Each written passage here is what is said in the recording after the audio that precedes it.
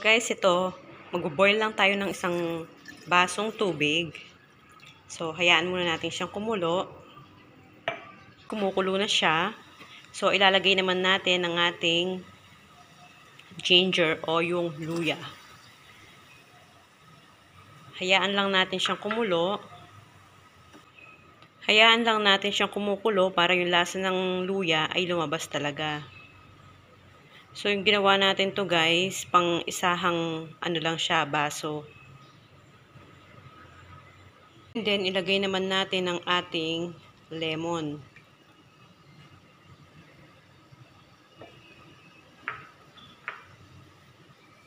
So, hayaan na naman natin siyang kumulo hanggang lumabas yung kanilang mga lasa. Kaya kumulo na siya, so ito-transfer naman natin siya sa lalagyanan. Pero pag transfer natin siya sa lalagyanan, make sure na kasama rin yung luya doon sa may lalagyanan.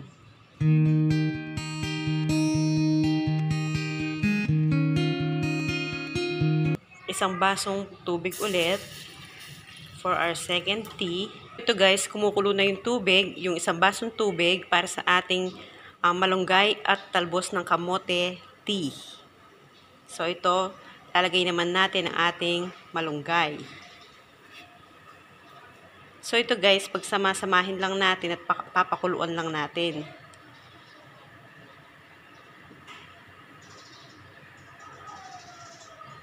And then pagkatapos ng malunggay guys, ito yung talbos ng kamote.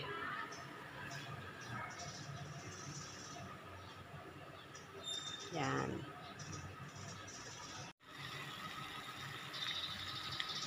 So, hahaluin lang natin para maluto lahat yung mga dahon. Guys, ito guys, masustansya to. Ito yung mga antioxidants. Mulo na siya ng todo, so papatayin natin yung apoy. And then, pag-transfer natin to guys sa lalagyanan, isasalain natin para mahiwala yung mga dahon dun sa may sabaw niya. So, yung sabaw niya, yun yung gagamitin natin. Ngayon naman, isasalain natin ang ating pinakulong mga dahon ng malunggay at dahon ng talbos ng kamote. Sasalain lang natin siya.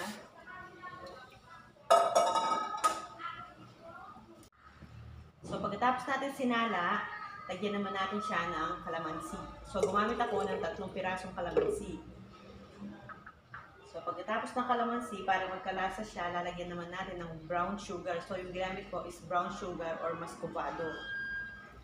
So, yung muscovado, mas masustansya siya kaysa ordinaryong asukal. So, stir lang natin siya.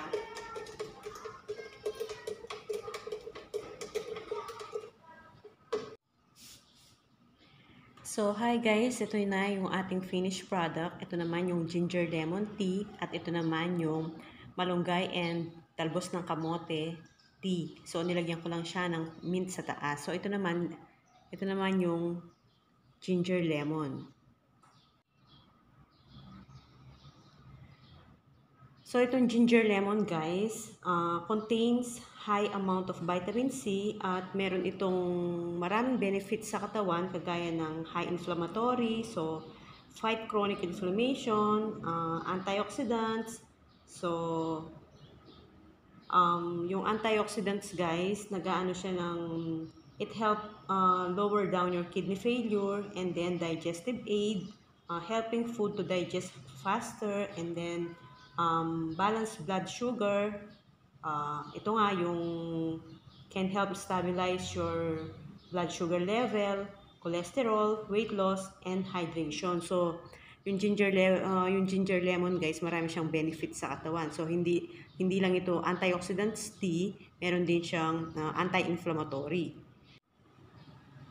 So guys, yung palang pag-inom ng ginger tea, meron din siyang risk. So, kung acidic ka, so, medyo konti-konti lang, wag kaanong marami dahil nga magkakaroon ka ng heartburn, so stomach ache.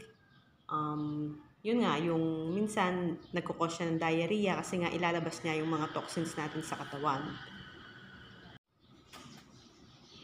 And then, this one naman guys is malunggay tea. So, nilagyan ko lang siya ng mint sa taas para lalo siyang sumarap. So, ito naman malunggay tea, high in calcium, iron, vitamin A, and thiamine. So, yung mga benefits naman nito ay ah, may benefits siya sa heart, diabetes control, cancer treatment, brain health.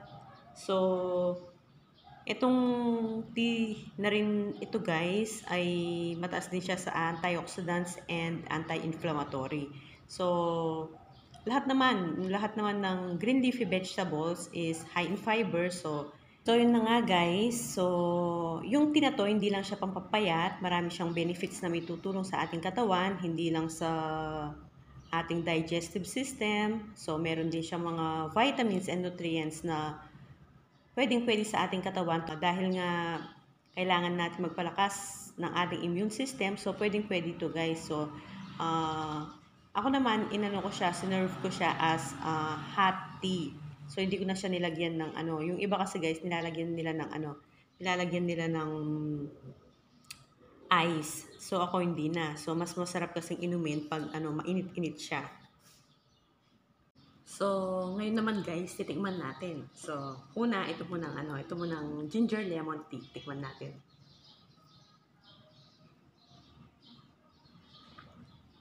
Ay, masarap siya. Hindi mapait, hindi yung lasa, pero medyo maanghang lang siya.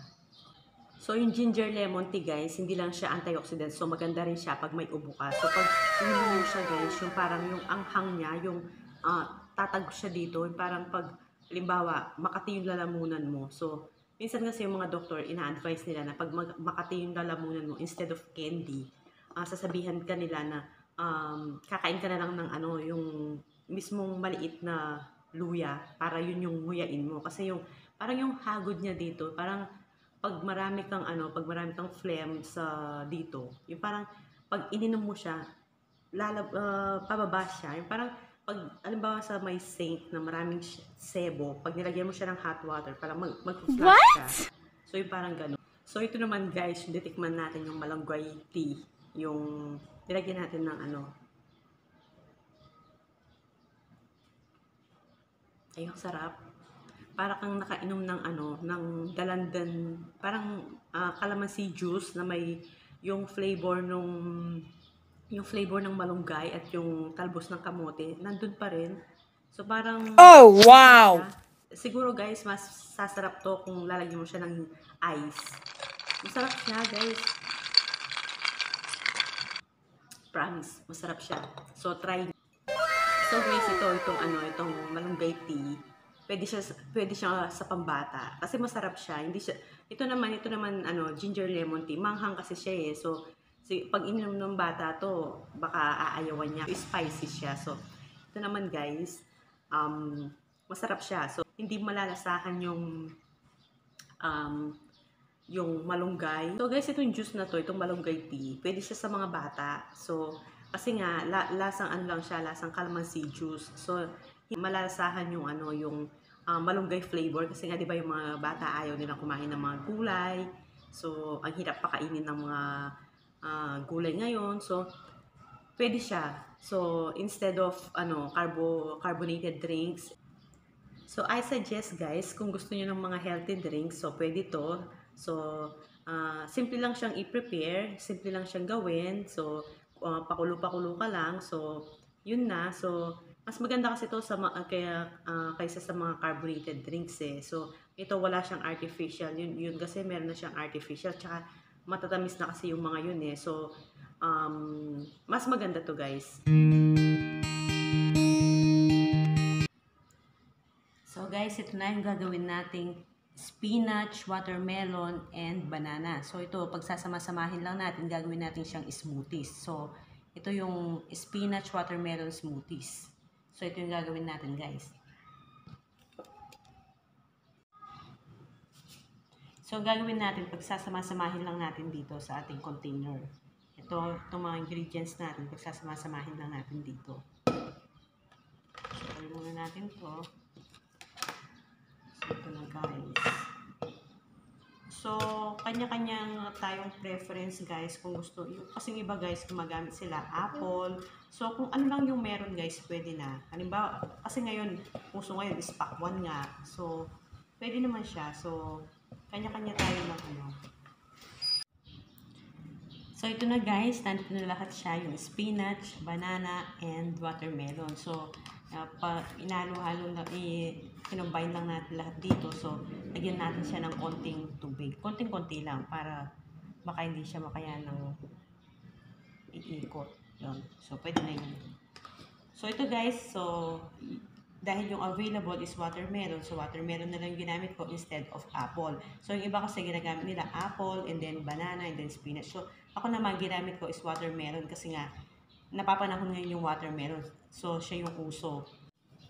So, ito na nga guys, lalagay na natin. So, ito na. So, yung pag-press guys, dahan-dahan siya para hindi siya gaanong malusaw, para hindi siya gaanong maano. So, dahan-dahan lang yung pag-press natin.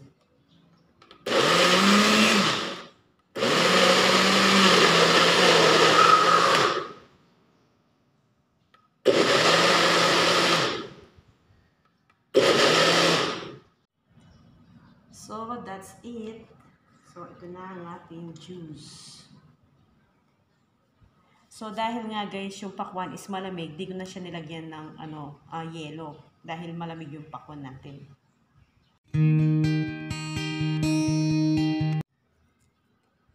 So, ito na guys, tinransfer ko na siya sa kanyang lalagyanan. So, ito na. So, titikman natin.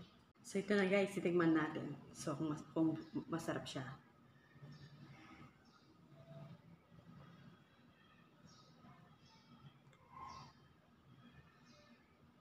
Masarap siya guys, yung nagbe-blend dito yung watermelon at yung banana. So yung spinach hindi mo siya malalasahan, pero ang dami ko nang nilagay na spinach dito. So yung color niya, parang yung color niya guys, ito.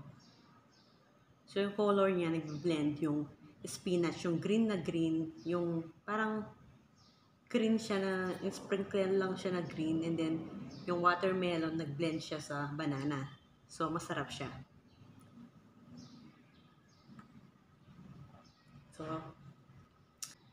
So ito guys, yung ginawa kong smoothies, refreshing siya kasi although hindi ko na siya nilagyan ng ice, malamig pa rin siya kasi nga yung pakwan is galing sa ref, malamig na siya. So until now malamig pa siya Kaya hindi siya nilagyan ng ice. So masarap siya guys. So guys, pag itong mga ginawa kong to, yung smoothies, yung mga tea, so expect nyo na guys, mayang gabi, punta kayo ng CR kasi nga, rich in fiber to. Lalo na to, watermelon and spinach. And that's it for our vlog today. So sana po nagustuhan nyo ang aking ginawang mga refreshing watermelon and spinach smoothies, and lemon ginger tea, at yung malunggay with talbos ng kamote tea. So sana po ay nagustuhan nyo. Kung nagustuhan nyo guys, comment down below, like and share. So kung hindi ka pa nakasubscribe sa channel ko, subscribe now and click the notification bell para ma-notify ka kung may bago akong upload. So that's it guys. Thank you and bye.